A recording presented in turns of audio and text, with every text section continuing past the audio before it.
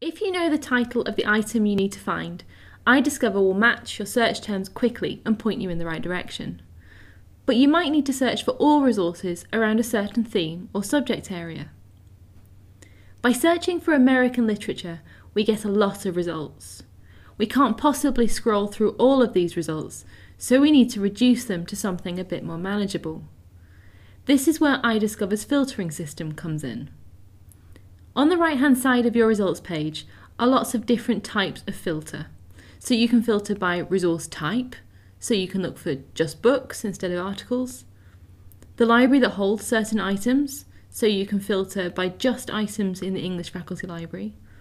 Or you can filter by author, language, and even when the item was published. You can also exclude certain things if you want to make sure you don't get anything written by a certain person or in a certain language. We're going to filter our results by items that are full text online, so that we can find ebooks, then by books, then by American literature as a subject. We've managed to get our thousands of results down to a more useful list of key resources that we can now go and find or access online.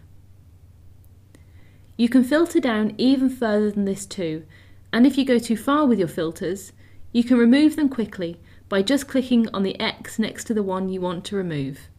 iDiscover will update your results list to reflect the changes you make. Or you can just reset filters to get rid of everything and start again.